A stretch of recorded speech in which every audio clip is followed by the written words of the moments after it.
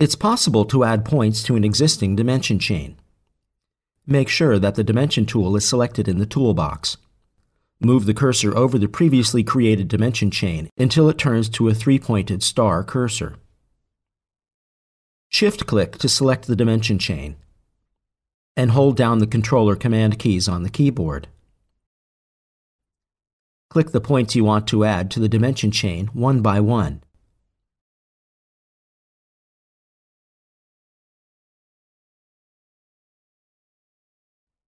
Deselect the dimension chain.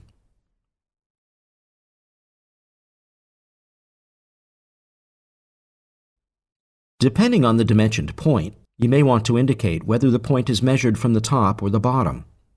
In our dimension, all markers show top dimensions. Now we change some of the markers to a bottom dimension. While having the dimension tool selected in the toolbox, hold down the Shift button and select the dimension markers you want to change one by one. Select the bottom dimension direction on the info box.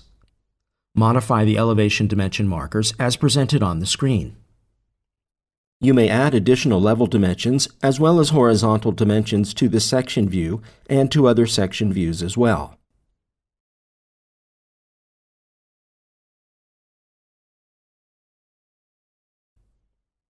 In some cases, you may add a prefix or suffix to the dimension text or simply override it.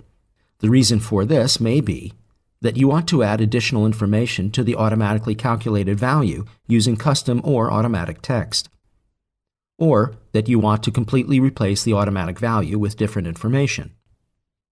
Open the ground floor plan from the project map of the pop-up navigator or from the tab bar.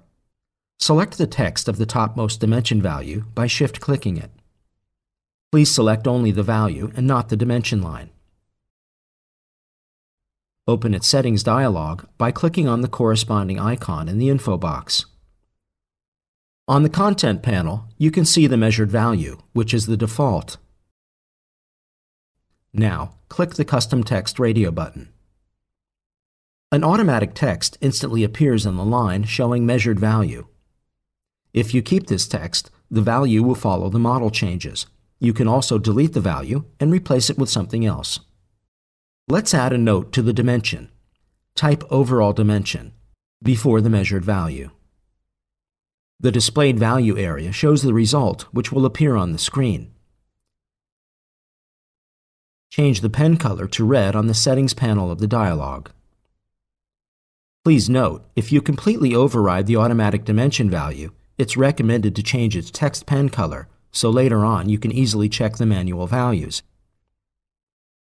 If you want to restore the original measured values, simply select the Measured Value Radio button in the Text Settings dialog.